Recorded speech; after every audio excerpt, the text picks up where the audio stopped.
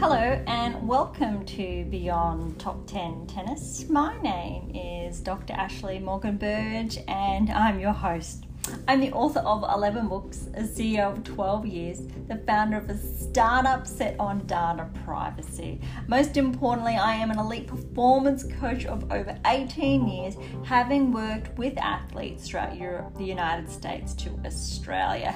And most excitingly, I am the world's leading scientist on coach and athlete performance, specifically behind how to develop a top 10 tennis ranking. That's right.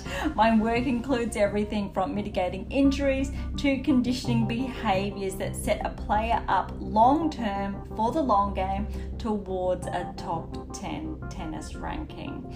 I am behind theories from the optimal performance theory, optimal behavior for optimal performance, the barrier breaker, the rule of transference to the golden rule. As has become custom, each episode we dive into one of my books to share additional insights and dig a little bit deeper.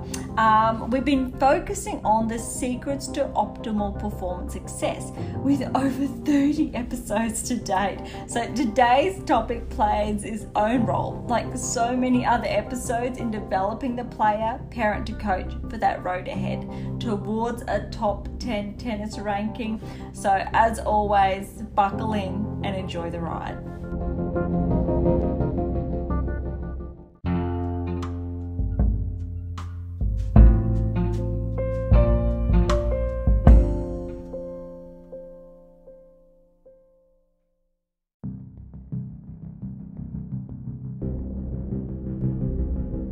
Thank you so much for joining us today.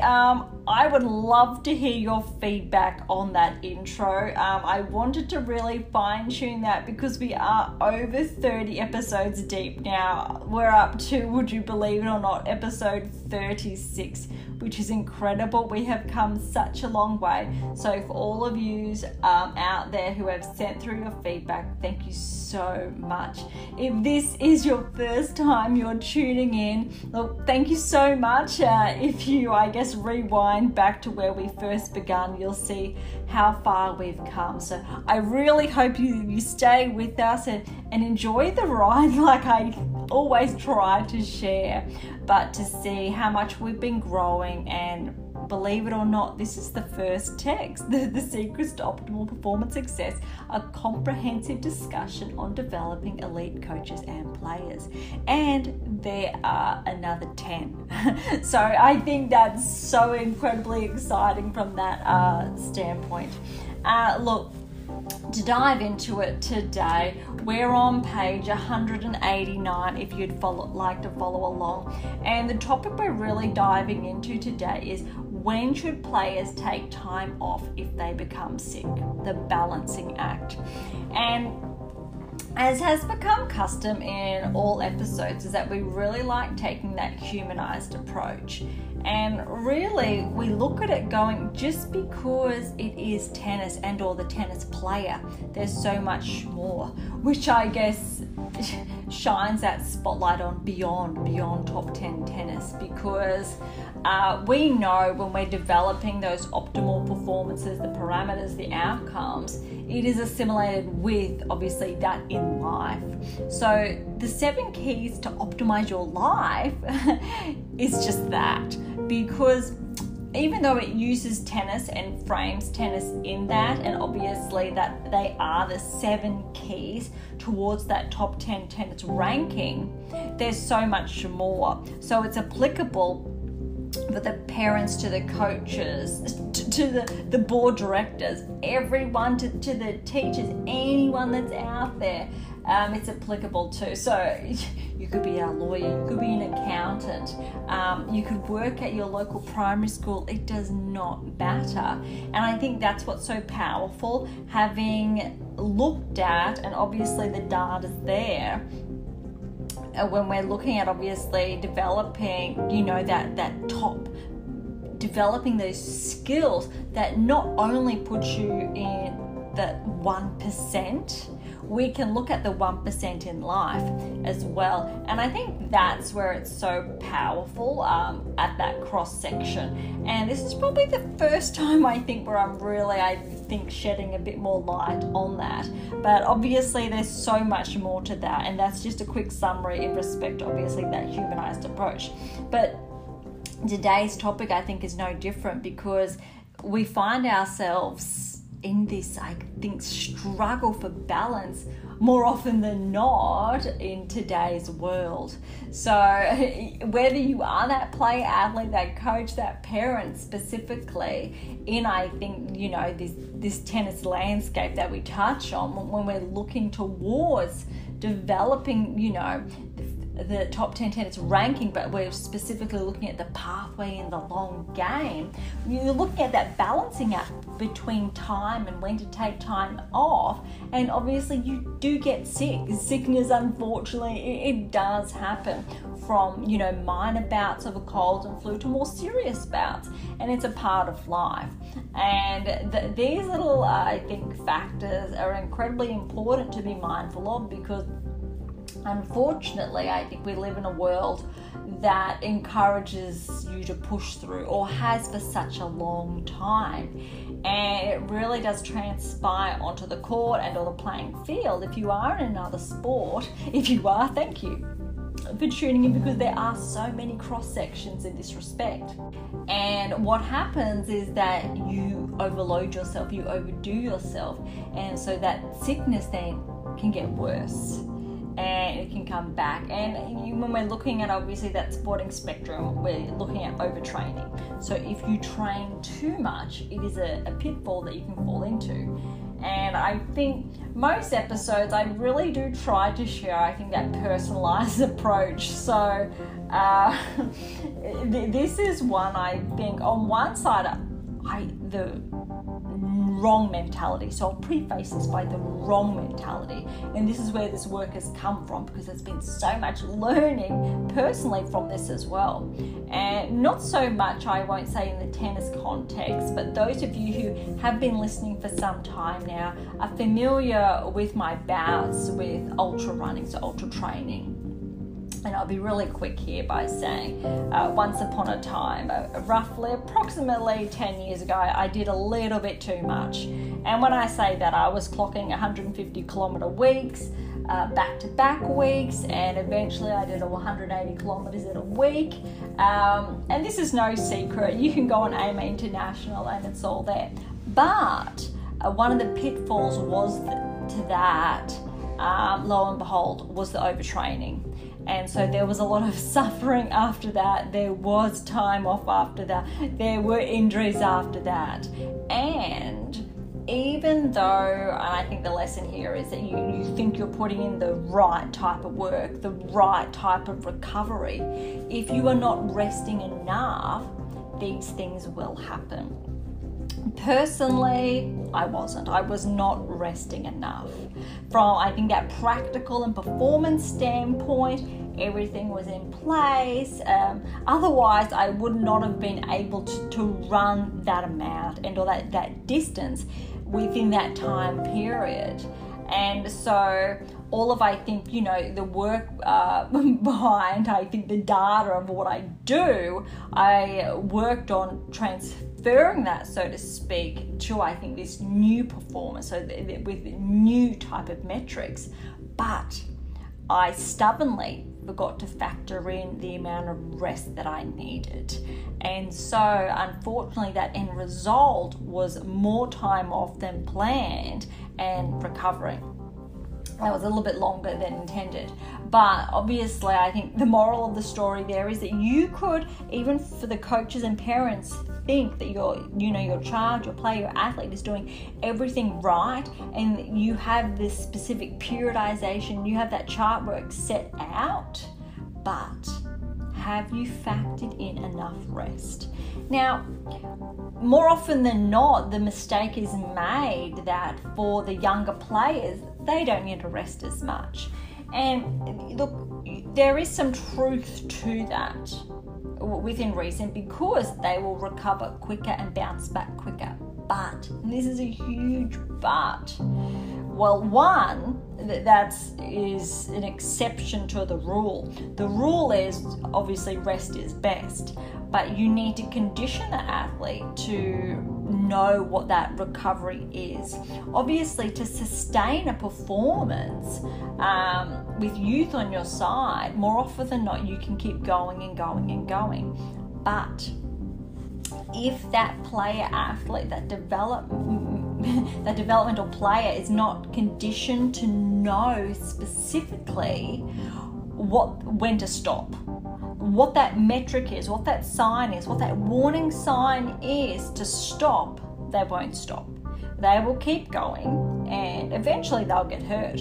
And that's where it's so pivotal for that parenting coach to step in. I cannot tell you how often, and I know I've touched on this in previous episodes, I've come across players and athletes, irrespective of where I've been based in the world, they don't stop. They continue to train relentlessly, and the coaches almost applaud that. And obviously, I really hope we've made progress here, that you do need rest, and it really is important. It is fundamental to teach the key proponents of recovery so that player athlete, well, one, they know what that feels like. They know what it feels like to be fresh because they're conditioned to recover. But two, it's integrating that into the training load, so into that chart work, so that periodization includes when you're planning on reaching that next peak performance, but also the necessary rest. Now, I would encourage, everyone's going to be different, but there should definitely be weeks, not just a few days, weeks throughout a given season. So throughout a year, a player athlete should have set long periods off to aid their optimal performance outcomes. Okay, so if you'd like to follow along today, again, we're on page 189, so let's dive in. We all have trained when we've been sick. We all have, I am sure, made ourselves even more ill by doing this. Albeit, there are many of you out there, like me, who have trained to the extent where they have overtrained and as a consequence were literally forced to have ample time off to recover. By ample, I mean weeks. Now, this is obviously something I touched on from my personal account, but going back or rewinding back to when I was touching on about, irrespective of where I've been based, the players and athletes I've seen have not taken time off, that this has not been included, specifically when you're at that high performing level. Obviously, if you're in the junior ranks and obviously your training is aligned with your school days, so your school seasons, typically it is quite common practice for the players, athletes within that age group to take the weeks between terms and or semesters off from practice. However, once you begin to advance, tournaments end up filling up those spaces, so it's really not resting. Now, rest obviously comes in varying shapes and forms, but essentially when we're talking about it, it's about being not necessarily fully away from the courts, but it's that really lighter load. So you could be playing for fun without the load, which means with your friends, but without the load, without the pace, without the power. So that is very different. In this age bracket though, that is very challenging for a lot of, I'll say, teenagers to do. Now, I obviously acknowledge and understand the why behind this, and that's why it's encouraged to do other. So you could do other sports if that's what you want to do. That is where you get your enjoyment from, where you're happy to have that active rest.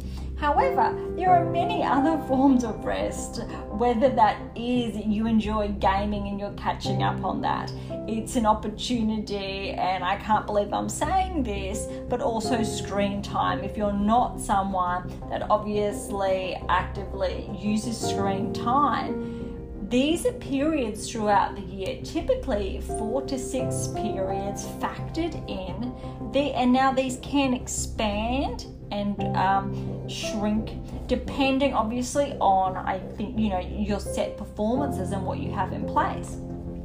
So this is just, I'll say, a guesstimate, because it really is individual, but planning is key to factor this in. But it's more so encouraging you to do different. So again, as I touched on earlier, if you're listening but you're from another sport, wonderful. This is an opportunity where you might play tennis. But for those who are obviously playing tennis, it's an opportunity to go play another sport for enjoyment, obviously with an emphasis set on reducing the load. And that is absolutely fundamental, because we're looking at time where your body gets to recuperate. So more often than not, it is away from sport. It's away from activity.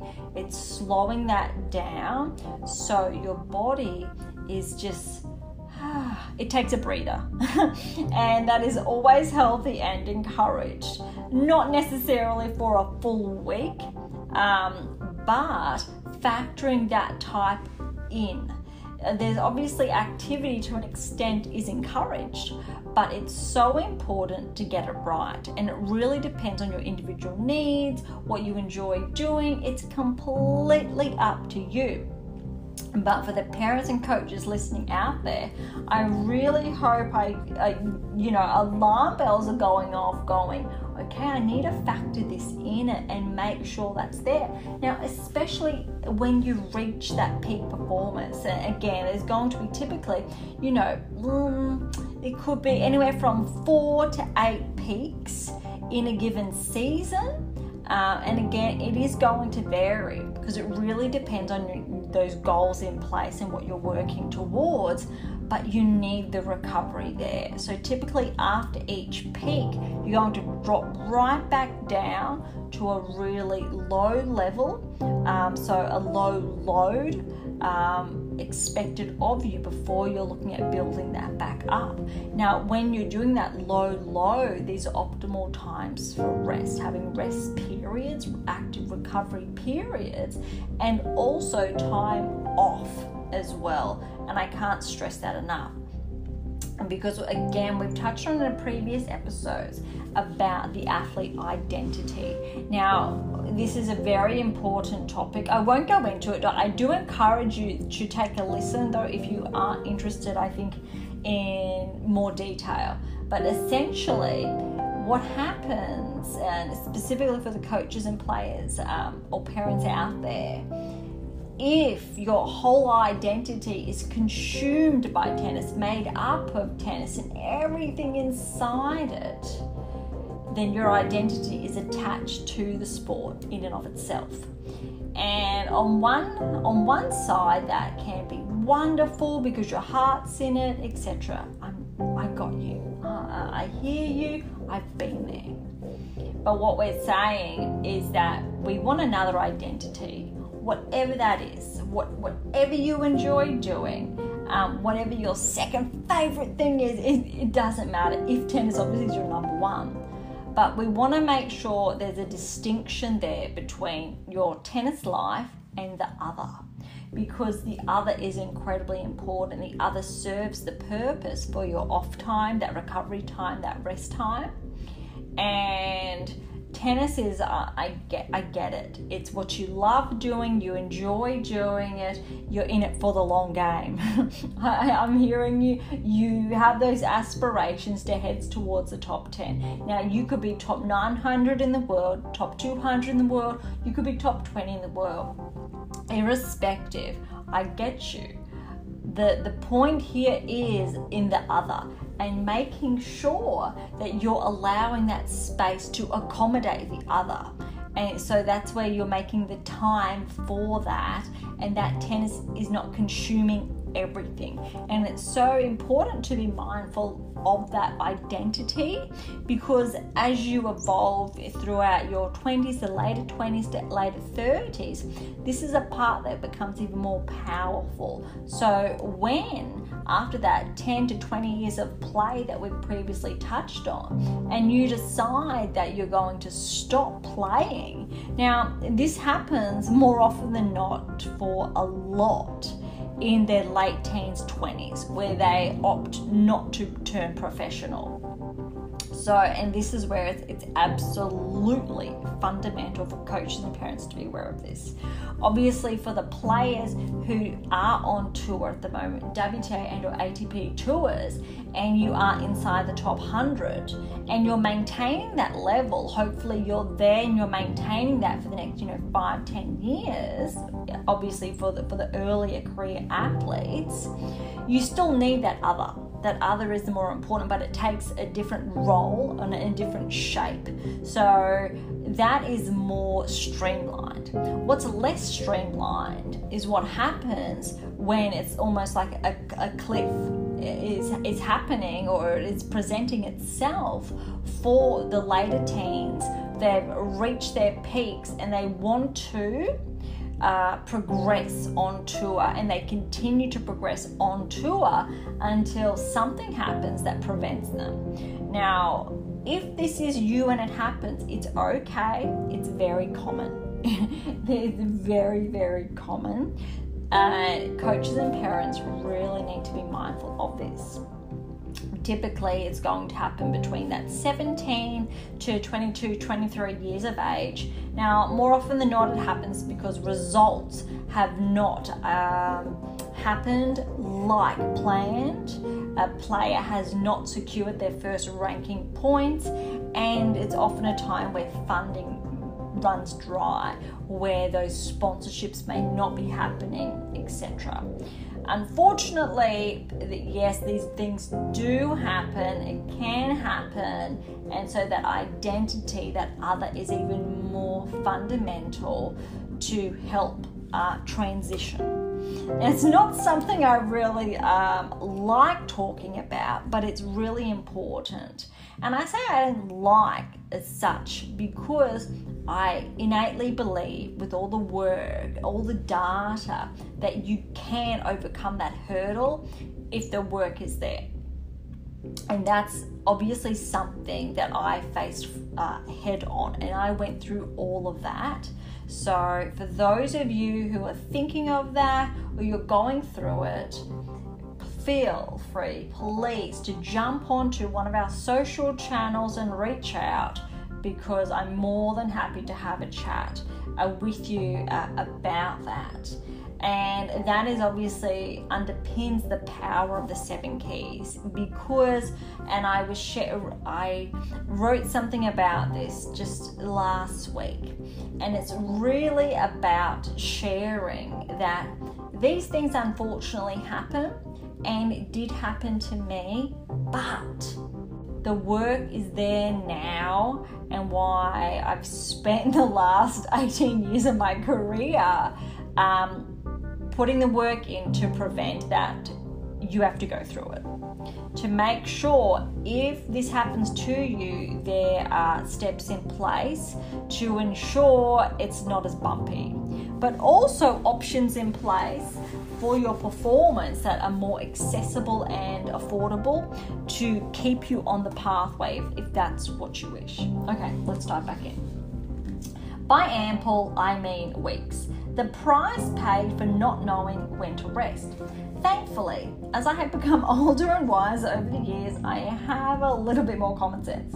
But this doesn't always mean we practice what we preach, does it? This is for the coaches and parents out there. Common sense, I know it's there, I know you have it, but it's so important to remember.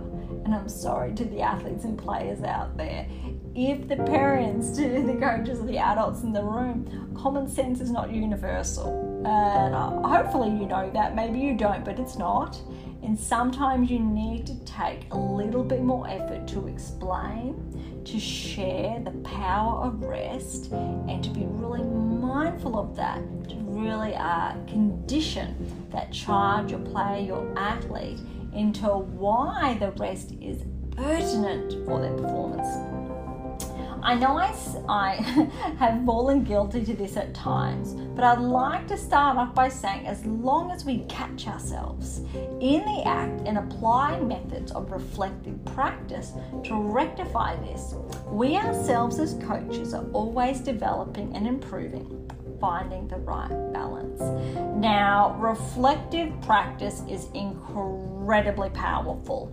It should be, and I hope it is. If there's anything you take away from today's episode, aside from rest is important and it needs to be integrated in your chart work, it is reflective practice. Now, those of you who are going, what? Reflective practice, it means exactly what it says. It's reflecting on your performance. Now, this is touching on both players and obviously coaches, but specifically in this respect, I'm really talking about the coaches. And for each of the coaches out there, and obviously parents, if you're a part of that triangular relationship that we've touched on in earlier episodes, it's for you too. But it's really taking the time to reflect on what's working and what's not working, what's working well for you, the coach, and what's not, and then what has been working well for your player and what's not. Now, if you are a coach with multiple players, it's so important to go for that one player at a time, not all of them. Don't bunch them all together. We know, and we've touched on that that's a detriment. It's really about individualizing that approach for each individual player and making those respective modifications. So reflective practice is really a practice. Just like mindfulness, for example, or meditation that you may or may not do on a daily or weekly basis, or your stretching that you may or may not do on a daily or weekly basis. It's about integrating that level of awareness of the importance of reflective practice and making it a habit, because it's a form of review where you're reviewing what's been working and what has not been, but it's internal. So you get to ask yourself those questions that obviously aid in performance. And this comes full circle when we're looking at, taking time off when you're being sick and how we can balance that. If you're not conscious of it through reflective practice, then the likelihood of you encouraging your player athlete to take time off and or for the parent, your child, is going to be quite small. The big question most people ask coaches, players, and even parents: when should I or my child player take time off? Firstly, and let me be as frank as possible, if your child or player is sick, this is a clear warning sign and indicator that they need to take time off. But there is a balancing act. This balance is what is going to be delved into. Okay, before we do that, this is so important. If your child is feeling unwell, they can take the day off. They can just rest. If, however, they are just feeling a bit under the weather and they're not full-blown sick, obviously if you're full-blown sick, do not stay in bed. Rest, obviously in this context. When we are, however, looking at not feeling 100%, if they are known to be okay, so for the players and athletes that are okay on court, coaches need to know this and lessen the load, which means if they want to be on court and they're able to, and their parent believes they are relatively healthy, they're just not feeling 100%, maybe they're at like 90%, lessen the load, which means you want that athlete working below that 80% mark. Ideally, that 50-60%, if they want to just get rhythm, hit some balls, make sure their contact points on, make sure they're serving, we're practicing their ball toss, no first serve, second serves here, slow, low capacity. Things of that nature, we're going to say that's okay in this context for them to be active on court. However, working above that threshold is going to be detrimental because you don't know what tomorrow is going to bring. So you want to maintain a low level if that's an option. And that is why it's so integral for that triangular relationship, for the parents and the coaches, and obviously that player, that athlete. Because having all three in the discussion and having obviously that dialogue allows especially the coach and parent there to be conscious of that child, the athlete's health, and if that is appropriate. If it is not, then that's a no. If it is, and it only is appropriate if the parent acknowledges that they are relatively healthy, otherwise they're just not feeling 100%, but they really wanted to come to practice today and they're good, we're going to lower that threshold. We're going to be incredibly mindful because we're making modifications. We do take that individualized approach to account for this. So this is, I guess, that fine line. You get to use the balancing act when it's to take time off and or accommodating just a slight lull. Being sick is one thing, but sickness from overtraining is another. Most developmental athletes will get sick a handful of times throughout the year purely because they're exposed to other children, adolescents that, well, just get sick in different seasons. It is a part of growing up. Sure, the healthier these players are, the less susceptible they are to getting sick. But when you have a player or a child who is constantly blowing their nose, coughing up colourful things, and has a temperature fever that feels like they've been training in the midday sun first thing in the morning, you know they should rest and take some time off. Okay, that was a big section and it cannot be any more clear. That is obviously they're unwell, they are sick, that is time off.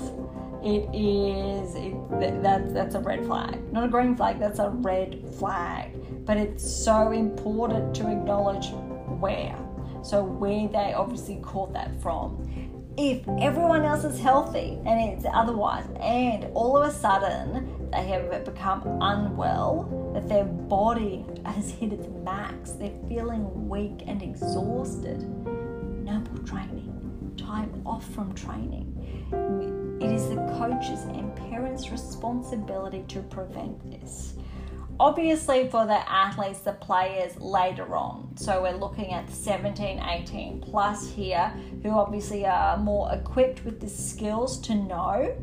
And I only say equipped with the skills to know if they've been conditioned, because you can get a lot of players, athletes in their 20s or throughout their 20s that don't know correct rest periods because they've never followed that chart work before or haven't had it accurately done for them before, for them to learn off and for them to in turn become conditioned towards. So it really starts at the beginning throughout those developmental years when we're teaching good and healthy habits about what rest means, what recovery means, and to be able to take adequate time off, and that it is a balance. Because if you want to reach a peak performance, rest and recovery is a part of that.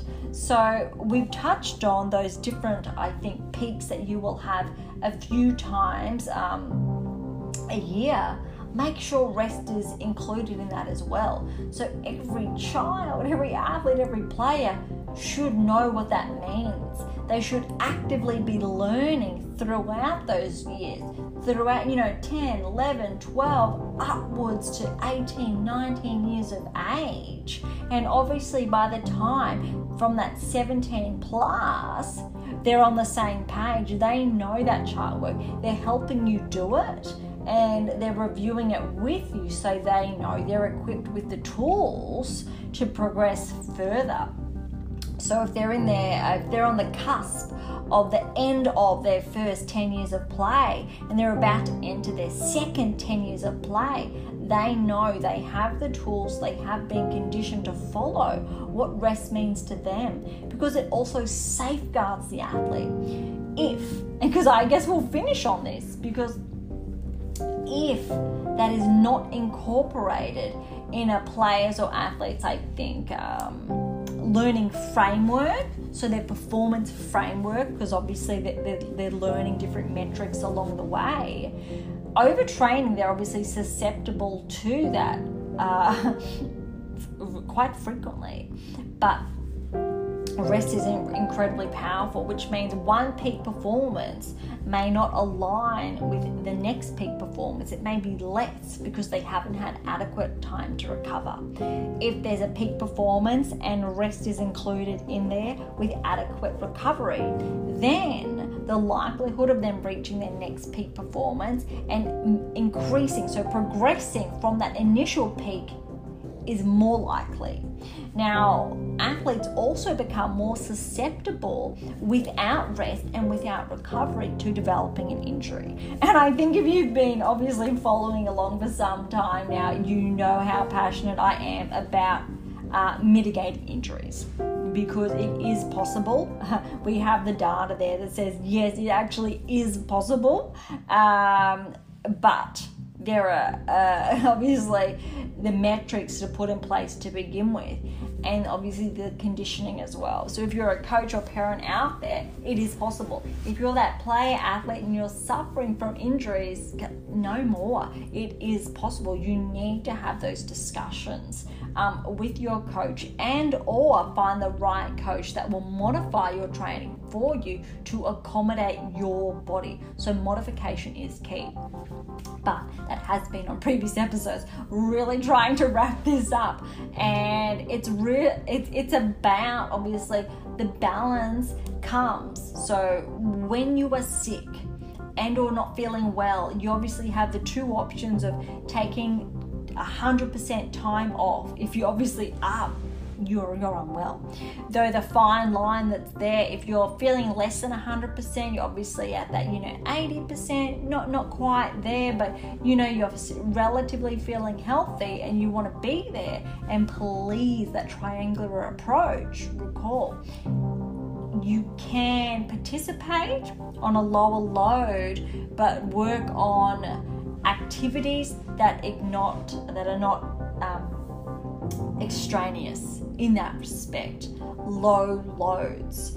If that's not possible, take that day, take the rest, okay? And rest can also, and or practice can also, on both sides, is incredibly powerful. To be sidelined, but to look at your competitors and or your teammates and what they're doing. That's an incredible learning experience, and I have done that and continue to do that with so many players and athletes that I work with, because if, for the coaches out there, you can condition your athletes on what to look for, and they're able to look for it in themselves over time and to engage in more active discussions with you. And you can start that from a young age.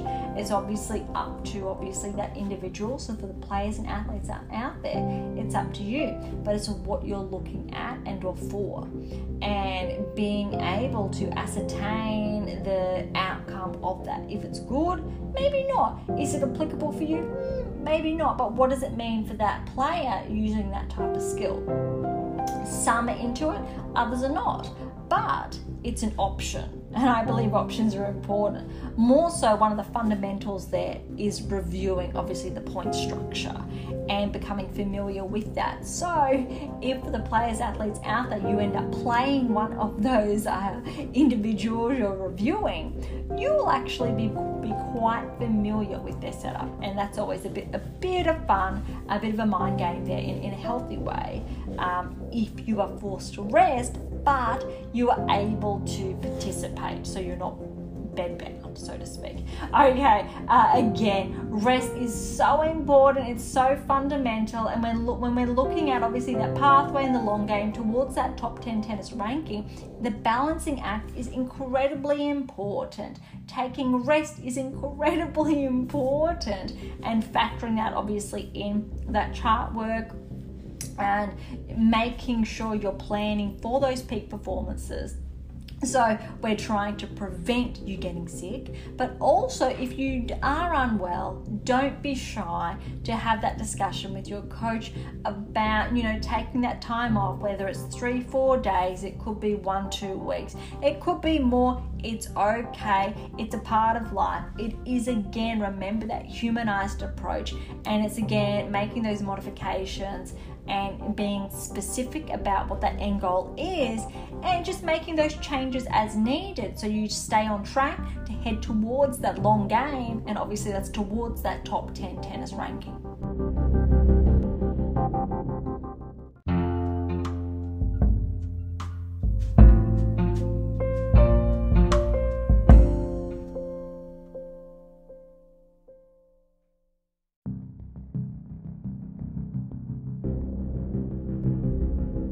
Thank you so much for listening. I know we got carried away a little bit at the end, but we really dived in, I think, to the idea of rest and being unwell, I think, for most parts, and then our little segues there. So I really hope you enjoyed, I think, the differences there, and I think that's what these episodes are always about. It's about drawing out those additional insights that can be shared, which are incredibly powerful, I think, from that perspective. And look, if you want to grab a copy of The Secrets to Optimal Performance Success, head on over to AMA International. That's amainternational.com. For any comments or questions, head on over to AMA or Topic Thread. That's the only social network that I am on. To interact with Beyond Top 10 Tennis, head on over to Twitter, Threads, LinkedIn or Instagram. To catch up on our weekly coaching tips, head on over to TikTok, and to catch up obviously on our blogs, you can head on over to Medium, or as always, look, on AMA International, head on over to our news and our blogs page. But look, I will leave all the links in the episode notes, because I know that's a bit of a lot there, jam-packed. For something different, head on over to Pink Octopus Books. That's where my fictional release is. That's just for a bit of fun.